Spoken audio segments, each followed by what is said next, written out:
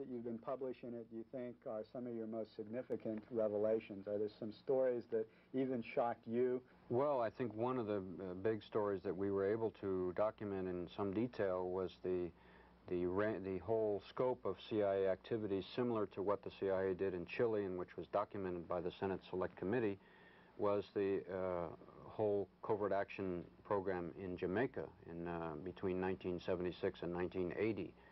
And we did a great deal of research into that, and we discovered in many ways a very similar program, almost a classic model that was followed along the lines of what they did in Chile, including three major categories: military, paramilitary activity, the use of propaganda in the media, and the third one, which was economic warfare, using the multilateral organizations, the International Monetary Fund and others, to withhold loans which had been promised to the Jamaican government.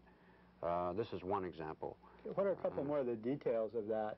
Particularly, you mentioned those first two examples of actual paramilitary activity the CIA was involved in Jamaica.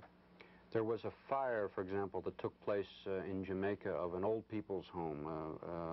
I think 150 old and infirmed women, many of them blind, were living in this home. And as it turned out, the place burned down in the space of about 8 minutes, 7 or 8 minutes.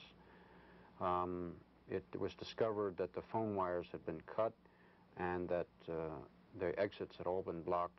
Even those who could see their way out could not get out. That the means by which the fire was set was the use of a petroleum jelly, which was unavailable in Jamaica.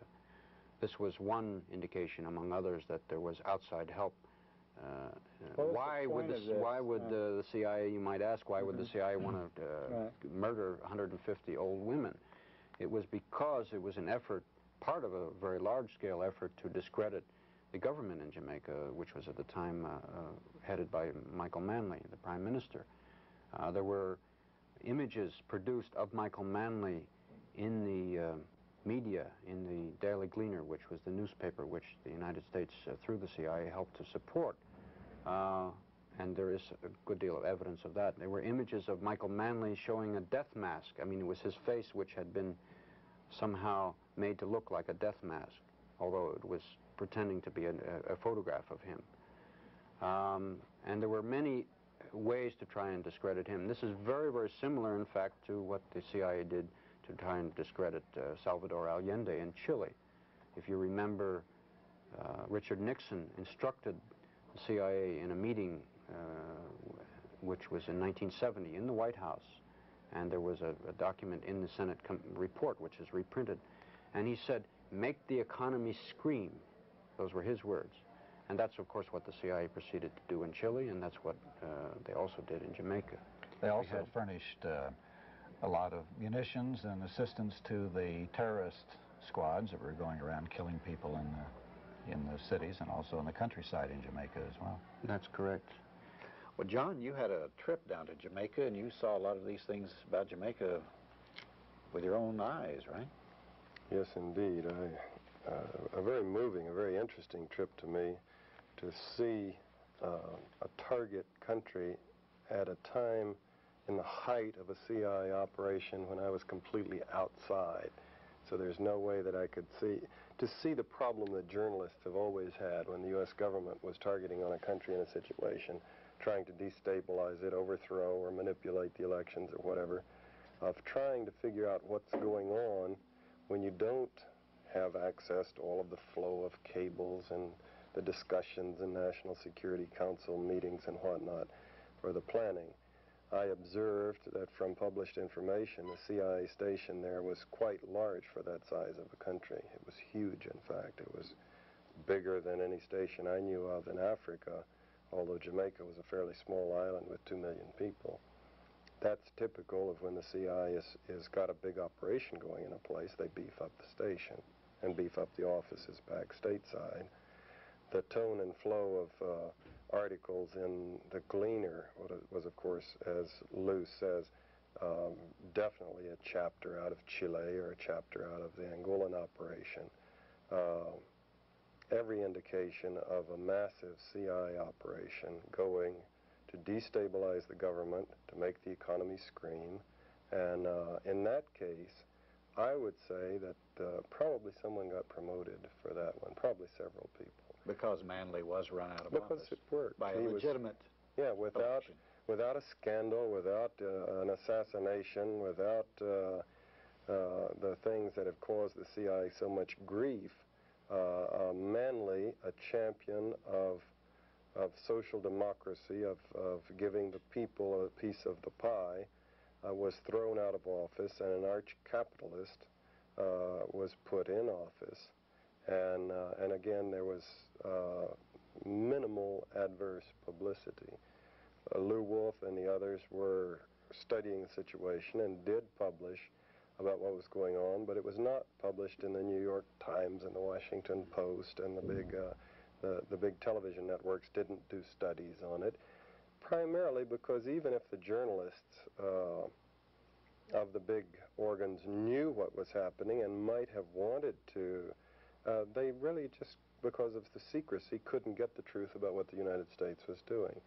One interesting thing was that the effectiveness of the liars in our government, you know, the duplicity. When we formed the CIA, we committed our leaders to having two policies, as Lew says, the rhetoric, the public statements, and the truth about what United States policy is.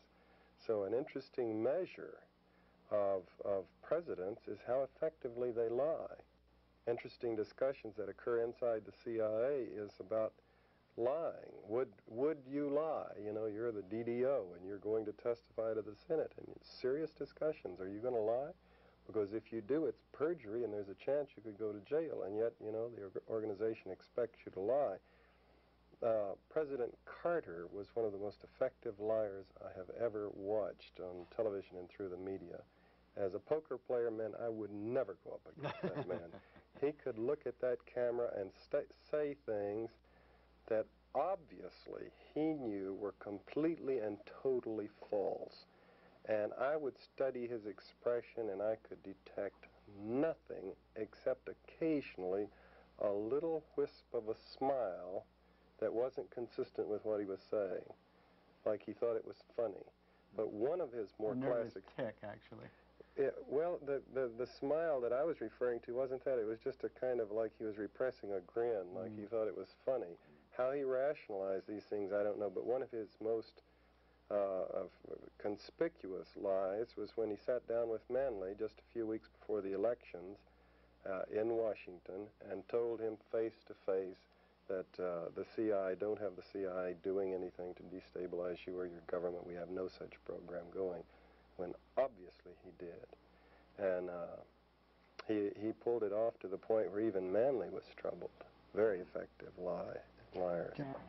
Another major story that we uncovered was the whole range of CIA media operations throughout the world. We did an analysis of these operations and the use of money, very large-scale money. It's thought between 1/3 and 40% of the CIA's budget.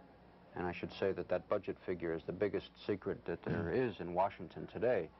At that time, it was estimated that the 1978 budget was in the range of $1.5 billion.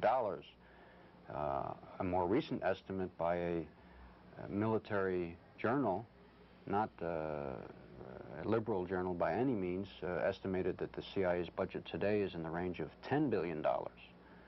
At any rate, this analysis that we made of the CIA's media operations disclosed, among other things, that they deliver through CIA couriers ready to print or ready to broadcast news, and I put that in inverted commas, which is used by the media. And this is created by the CIA. How often does the CIA manipulate the media in this way, plant stories, get their views in the media? Is this fairly common as a modus